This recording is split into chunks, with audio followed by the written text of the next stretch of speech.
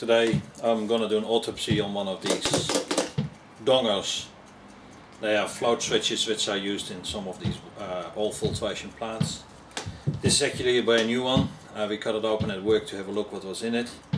Thought I might as well do a video, so show the world what is actually in these devices. They're actually quite smart.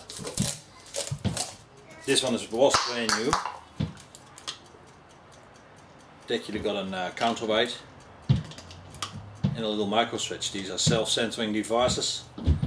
They'll flip over when the water rises to a certain level, and they don't need to be tied as such.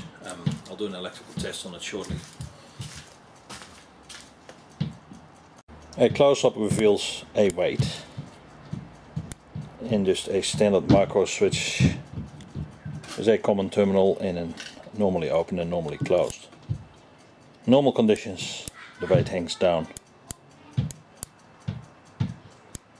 can hear the click of the switch, and that's about it. Heavy duty plastic, pretty solid. Not sure where these are made, but they look pretty good quality. Well, here we got the switch, 2 LEDs, and it's the changeover.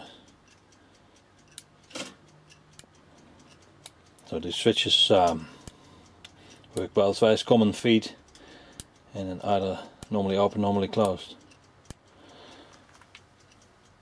We run them at 24 volts AC, driving relays, which switch on motors and interlocking relays. Substantial weight in these things. I think over a period of time mechanical is going to be an issue on these things. Thanks for watching. Oh, boss is home.